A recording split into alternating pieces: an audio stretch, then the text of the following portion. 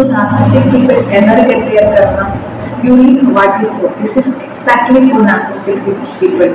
In my experience, I have seen narcissists definitely got their karma, and they suffered a lot and they died. That's why I'm saying in later their stage, their every process will slow down. Maybe their health is failing, maybe their looks not so good than previous, and what they have done work perfectly that they can't do in later on stage. These and all affect their supply what they got previously.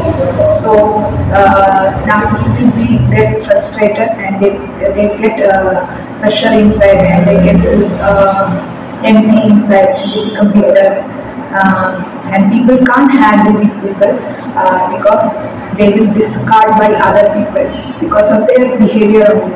And by discarding people, this is the karma. Discarding by other people, this is the karma of narcissist later on their lifetime. So unless if they have money, they can pretend little bit, but otherwise no, they definitely will suffer.